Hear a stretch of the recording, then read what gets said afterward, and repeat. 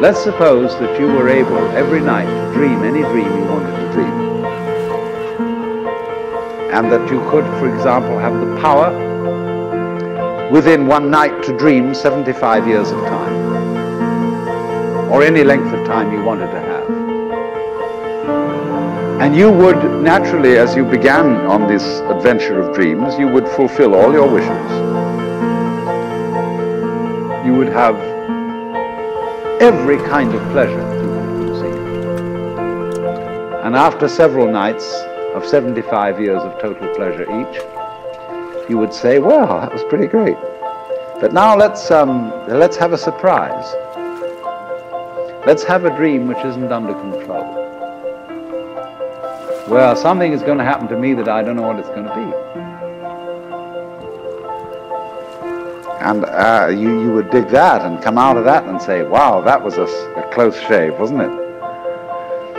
And then you would get more and more adventurous, and you would make further and further out gambles as to what you would dream. And finally, you would dream where you are now. You would dream the dream of living the life that you are actually living today.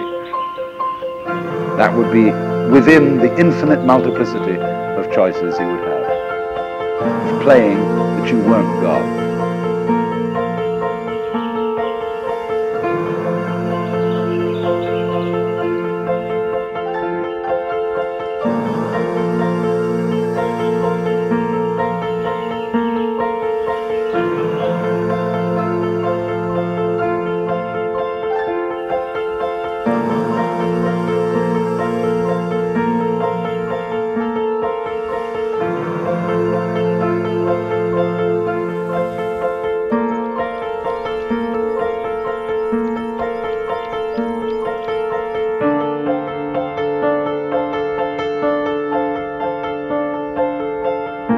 Because the whole nature of the Godhead, according to this idea, is to play that he's not.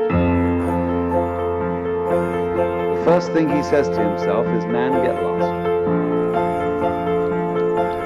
Because he gives himself away.